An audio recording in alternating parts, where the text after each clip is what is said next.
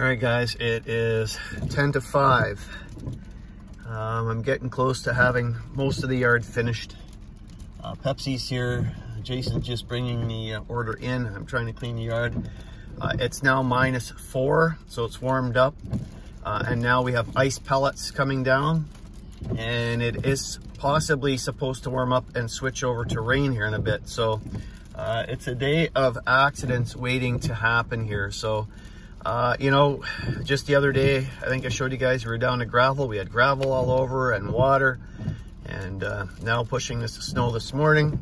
You know, we're pushing up gravel, we're pushing up everything else that you don't want to push up. So just a bloody mess, that's for sure. So once Jason's gone, I'm going to try and finish this area right here in front of the store, get that stuff done and pushed away, and then I'm going to leave the backyard and leave it. But just wanted to give you guys an update here about 5 o'clock. 5:30 I'll head in the store, but winds, heavy winds yet. So about 5:30 I'll head into the store and open up and do what I have to do in there and keep things tidied up. So I give you guys another update here for Wednesday, April 5th, here in Thunder Bay, Ontario, Canada. YQT. Stay safe, guys. And if you're out driving this morning, watch out for the other guy, because I guarantee you, man, the other guy may not be watching out for you.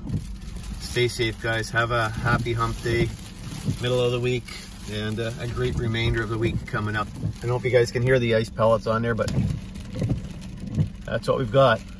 All right, cheers.